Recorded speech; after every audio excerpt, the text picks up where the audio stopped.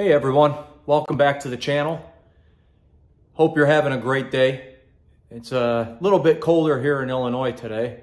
Our 80-degree weather left us and we're back down into the 40s and the 30s at times with a little bit of rain. So I'm in the garage today and I wanted to bring you this review video, just basically a video of me showing you the speed engineering headers.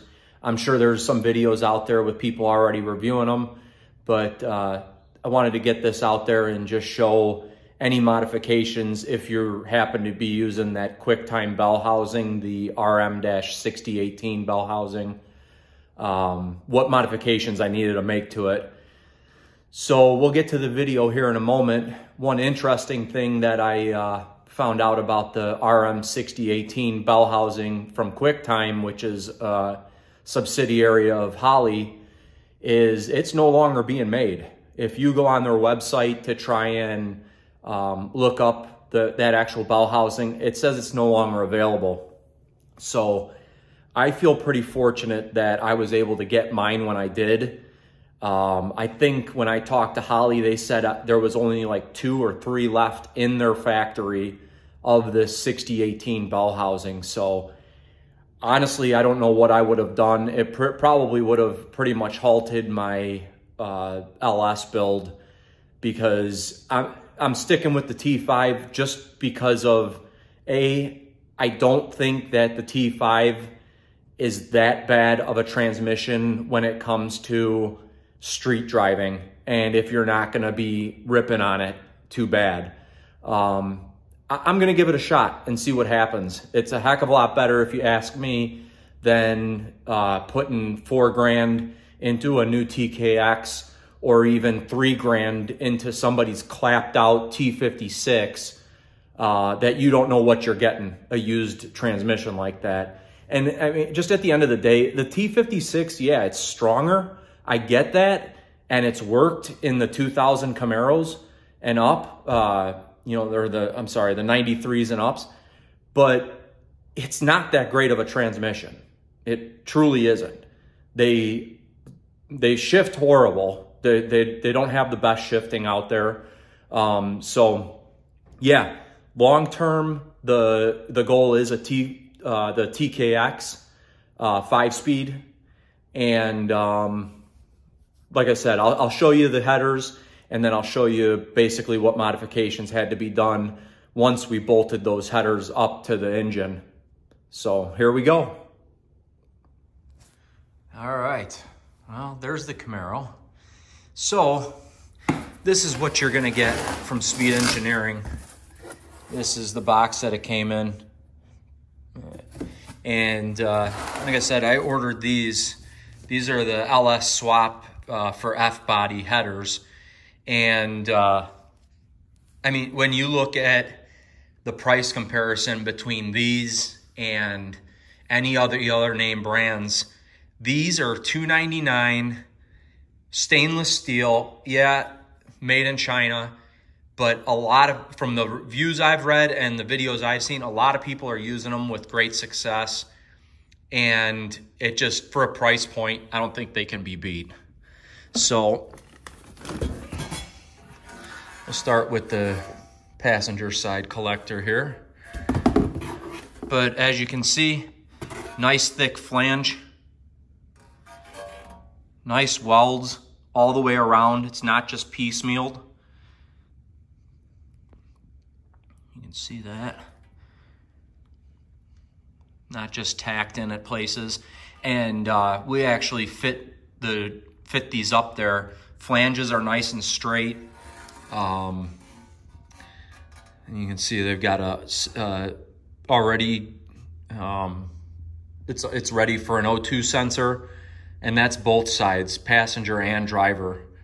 And the only thing I can see that I'll be wanting to change is, and I'll have to see how it works out, but the collector, as it goes into what I'm going to do is a Y pipe to then a Mufflex 4-inch system. But I'm thinking V-band clamps on this because I want this to be secure. I don't want any leaks But we're just gonna have to cross that road when we get to it. I don't know yet how all that's gonna work out. So, and with their headers, I opted for the stainless steel screws. There's the passenger side.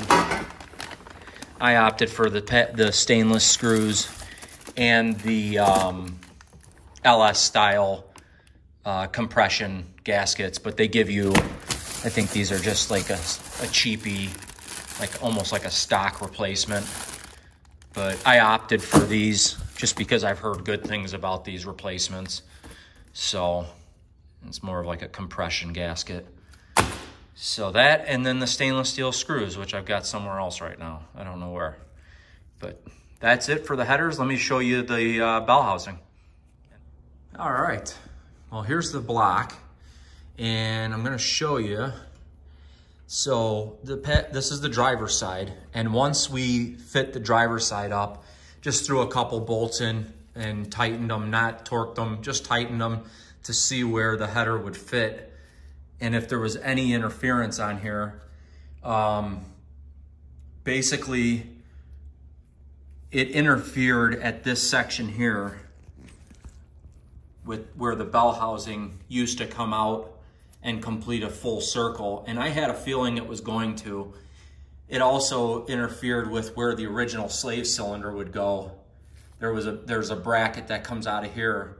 So I didn't film it, but it's basically, I took my cutoff wheel, take this off, and then put the headers up, trace the pattern out, and then this allows me to still put some bolts through here to keep the scatter shield together. But once you tighten all these up, really, and if you ask me, the bolts under here are pretty irrelevant. This is a very tight fit. But yeah, as you can see, you know, I took out a pretty good piece of this bell housing, and then just took some high temp paint, primed it, painted it black, and then threw some high temp clear on it so that everything's sealed up and we don't have any issues with rust. But I'll show you the piece that was taken off of that held the slave cylinder. All right, so as I was telling you, there was this piece that was that's originally used for the slave cylinder if you're gonna run a traditional system with the clutch fork. So just made the cut and took that thing completely off, because we're not gonna need that with what we're using, which is that hydraulic throwout bearing from Howe Racing Industries, and then the throwout kit for running that hydraulic throwout bearing. But there's the trans.